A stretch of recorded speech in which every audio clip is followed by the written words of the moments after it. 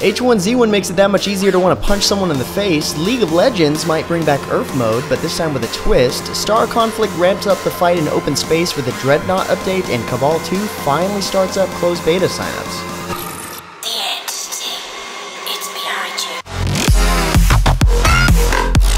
What's happening, guys? James Blonde here with MMOHuts.com with a quick weekly recap for MMO news and announcements for the week ending March 30th, 2015. Starting out this week's news is a birthday celebration song thingy video from High Res celebrating the 1-year anniversary of Smite. Well, since its launch anyway, so the celebration is over Smite's 1 year since launch anniversary. There you go. The song is supposed to be a Katy Perry parody, but, well, you know, Smite music videos are a bit crazy. Let's not forget this one. Yeah. Oh god. Yeah, we've seen the skins. Anyway, the cool part of the video is that they actually got the community to help them put it together, which is really cool, showing off the entire community that is engulfed into Smite at the moment, which in my opinion gives them a lot of kudos. In other Smite news, if you haven't heard, Medusa is on her way, and she's actually a hunter. A unique one at that. Her mobility makes her a tough target because she can move side to side and backwards quicker than any of the other gods, which also seems to play a unique role on casting her abilities.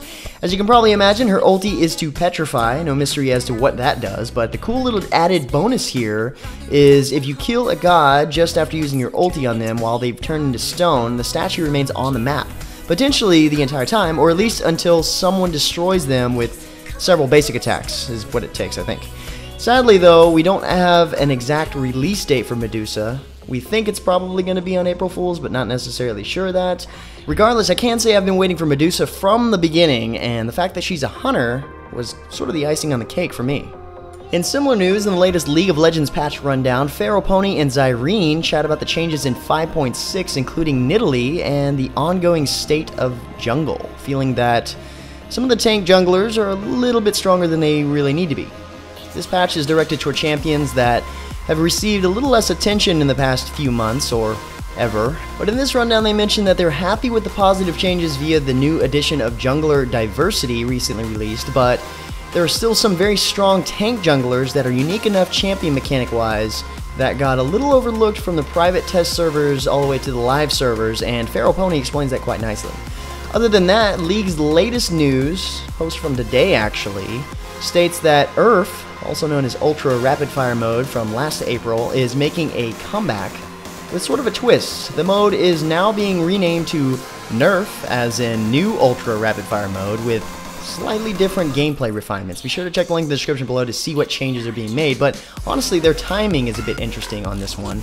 But it doesn't seem like a pre-April Fool's joke either. But either way, I'm sure its fans are not going to be too sad if it makes some sort of return, even if it ends up being only temporary. In other MOBA news, Heroes of the Storm officially introduces the new Tomb of the Spider Queen battleground.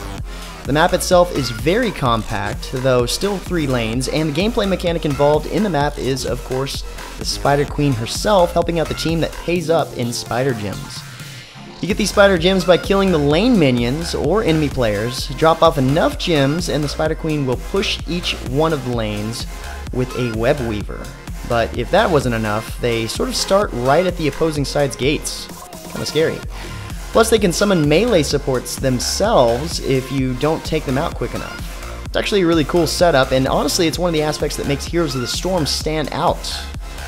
On a side note, it also looks like Blizzard is opening up a bit further in terms of giving out beta keys for Heroes of the Storm, so if you're still waiting to get in, you might actually not have to wait much longer. Okay, so lots of MOBA news this past week, ironically. Infinite Crisis is now officially launched, along with offering special champion bundles available exclusively on Steam. These bundles offer players a choice of 2 different packages, which include access to a set number of champions. The basic, sitting at $10, gets you 8 champions and a golden Superman skin, and the Elite bundle offers 34 champions, which I think is all of them, and the golden Superman skin at $30. I can't say plenty of changes have been made to the game since its early days, that's definitely for sure. One nice thing about this, though, is if you had an account since the first betas, the Infinite Crisis team basically gives you an Elite pack for the help supporting the game. Not a bad returning gift, if you ask me. But speaking of gifts, if you're playing Infinite Crisis right now, you can definitely pick up a fearsome Tyrant Sinestro skin at the giveaway section at MMOHuts.com. It's a really cool skin, and honestly, it makes him kinda look like the Deceiver in Nosgoth. And for our last bit of MOBA news, I promise, Super Evil Megacorp, man, that's just really fun to say, is preparing to add the newest hero into the first really good mobile MOBA, Vainglory, in their next patch. The new hero is Vox, who uses sound to destroy his opponents and assist his team, which is really cool because it's also the name of a very popular guitar amplifier. Ironic. This highly mobile hero darts through combat and quickly strikes at opponents. When moving through dangerous territory, Vox can emit a sonic pulse that echoes off of enemies, revealing them and providing a critical tactical advantage. From there, Vox can attack and cause damage to bounce and reverberate between nearby enemies, sort of like sound waves. Along with this update is the arrival of the much anticipated spectator mode, one of the most requested features from the community. It really seems like this game is actually coming along nicely. Vox and the spectator mode, along with several other game changes, will be available in Vainglory's next update. Well, speaking of requested stuff, H1Z1 released a new video last week showing off new crates, wearables, and hilarious loadout quality emotes. Available now, the new crates will give you access to new wearable items in the form of skins, meaning you'll have to find or craft the original items in order to apply the skin, but once you have it, you always have it. Some of the new emotes make you want to punch babies, or at least the person doing them. Although these new skins are microtransactions in the game, it kind of gives us an idea of the new direction they're going with their cash shop and crates. Next up, a new update came in this past week for Sector Conflict called Dreadnoughts, which includes new locations, new quests, new alien ships, and of course corporations can start building their own dreadnought. Dreadnoughts in Sector Conflict are huge ships with destructive firepower, of course, and they have a variety of systems which can be constructed and damaged in combat. So for example, when constructing a dreadnought, you can choose from different weapons and add-ons such as torpedoes, combat drones, and guns of various calibers. One of the new features of Sector Conquest in this update is the possibility to establish control over open world sectors with dreadnoughts, which can move between locations of open space in order to take part in Sector Conquest. Seeing that these need to be built by corporations, the fights in the open space for sectors will begin as soon as a sufficient number of dreadnoughts have been constructed, so they're looking to estimate the battle starting around April 16th. It all comes down to how fast people build them. Also last week, closed beta signups have finally started for Cabal 2. EST Soft announced that players can access the official landing page of Cabal 2 to sign up for early access to the game starting in late April, which truthfully isn't that far away from its estimated launch date, which is claimed to be later on this spring.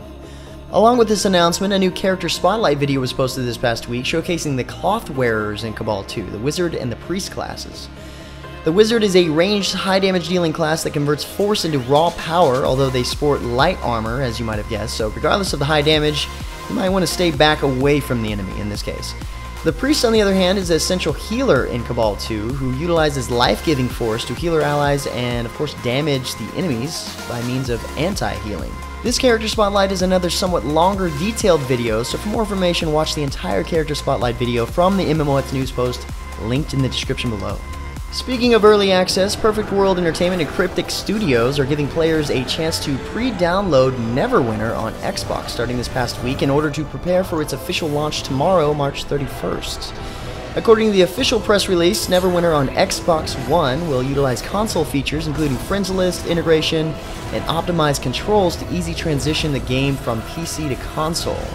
It's a bit unclear what tier of Xbox Live you'll need in order to play. I don't really know how Xbox One or Xbox Live works in this case, but my guess is seeing that the game is free to play, it'll be available to everyone regardless of Xbox Live status. And finally, for our last bit of news, the Skyforge Closed Beta 2 is just about halfway over now, and along the way, the Allots team and Obsidian Entertainment unveiled all 13 unique classes of Immortals that will be available in some form or fashion to players at the launch of the game. And I say some form or fashion because after playing Skyforge for a little while, one might realize that it can take a fair amount of time to gain access to classes beyond the initial 3 classes, if only taking the free-to-play approach to the game. At least it's starting to seem that way anyway. According to their official post, variety is the spice of life, and each of Skyforge's classes have been designed to provide players with a unique style, appearance, abilities, and talents in order to appeal to a wide range of preferred playstyles. Now, the majority of the classes available at launch are definitely appealing to me, but the most appealing have to be the Kinetic and the Necromancer. The Kinetic can easily rip massive rocks out of the ground and then send them right at their enemies, or they can control their enemies' movement on the battlefield by altering the gravitational fields around them. That sounds pretty cool. The Necromancer, of course, can control death itself. They can siphon life from their enemies in order to restore their own, all while summoning undead creatures to fight for them. Not to mention they look badass, as do most of the other classes, really. Get more details at the site post at MMOHuts.com, and look for giveaways for Skyforge Beta. It seems like they're popping up here and there. Unfortunately, though, we have yet to get beta keys to give you guys. Hopefully that happens soon enough. But anyway, guys, that's about it for all the major MMO news and announcements of this week. If you haven't already, be sure to stop by the new MMOHuts site. It relaunched today, March 30th, and it offers much more in terms of info, visuals, and overall navigation. Just, keep in mind that it's still under construction.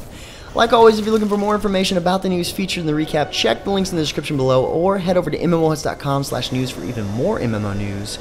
Feel free to discuss the news in the comments below, or head over to MMOHuts.com/forums. And until next time, guys, that's going to be it for me. I'm James Blonde. See you out there, gamers.